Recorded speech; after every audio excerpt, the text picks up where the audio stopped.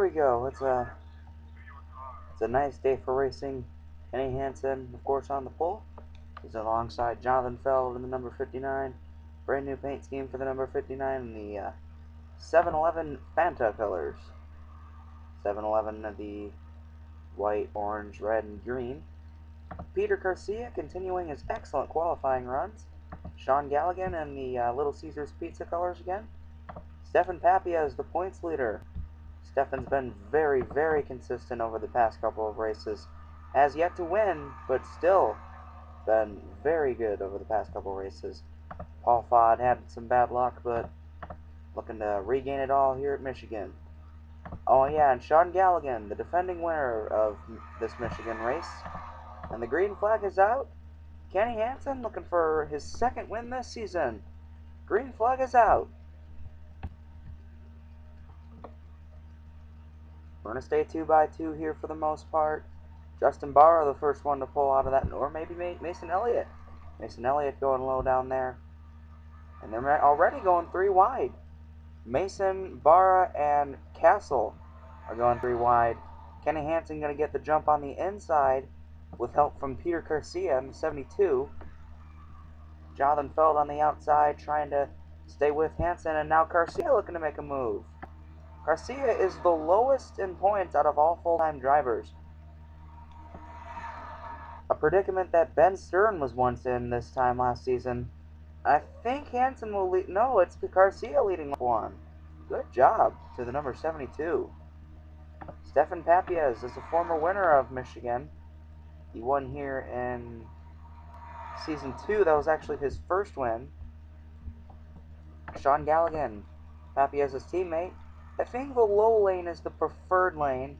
The high lane isn't too bad. You can stay by 2x2 up there, but for a good length of time. But I think if you want to make a pass, the low lane is the hot lane.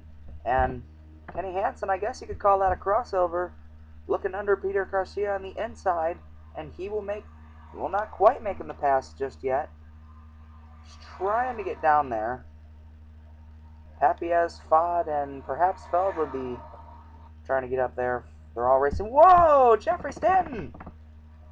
Oh my goodness, I think something happened to him. Almost got spun out. I don't think anybody else was involved, but what happened to Stanton? Oh, we can't worry about that. We gotta keep moving. Lots of fast-paced action here. Paul Fod now up to second.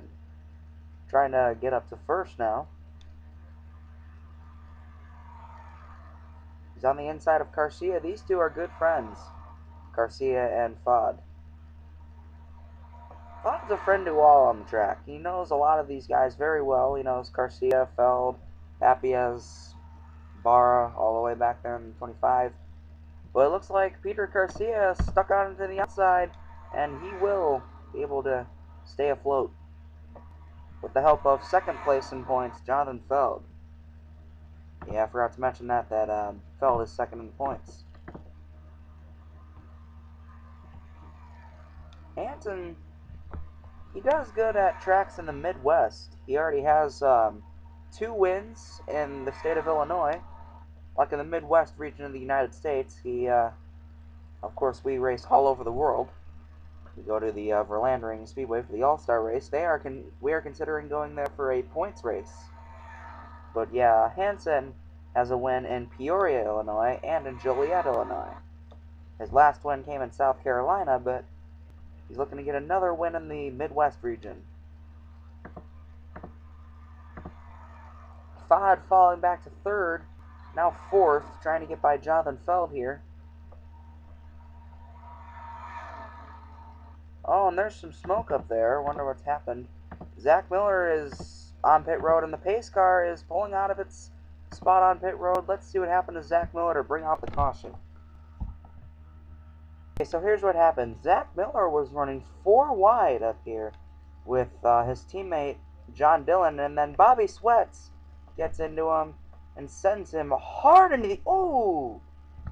the inside wall. That was a hard hit. He's running 4 wide with Sam Limbaugh, John Dillon, and Bobby Sweats. Whoa! Amazingly keeps it going. Of course, he went on to pit road, but he kept it going. after that hard hit? We gotta watch that again. What's this? We gotta see. Ooh, that must have been a hard hit. Oh! That was a hard hit. I'm just glad he was able to keep it going. Is that a safer barrier wall that he hit?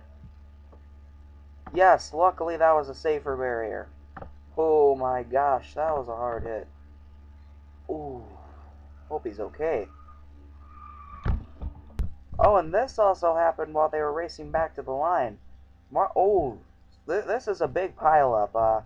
It looks like Andrew Schwartz piled into Mark Riggleman there, and Wes McCall got spun out. And this just caused a big one. Bobby Sweats, C.P. Dobbs, Tristan Stern. Looks like these three guys got through. Patrick Shores, Julian Ortiz, Jake Cole. But C.P. Dobbs, Schwartz, and all these guys were in it. Josh Fonseca, and the defending winner, I mean, not the well, he's the Zen Joltis winner, Brian Page. Looks like he got a part of it. Well, let's see what happened to Schwartz. There's Wes McCall. His good luck streak will come to a screeching halt here in Michigan. But I did see Andrew Schwartz. It spun out. Okay, let's see what happened. Okay. Oh, I think he just randomly got... Somebody hit him. Because... I'm trying to get a good view. Let's get his onboard camera. Ooh, I think he got sandwiched there. I think it was C.P. Dobbs getting into his quarter panel there. But Tristan Stern getting involved too. Ooh! Schwartz tried to avoid Riggleman but couldn't. Tristan Stern was already in the high lane. Luckily he keeps it going. And the pace car is out for the first time today, and we'll be right back.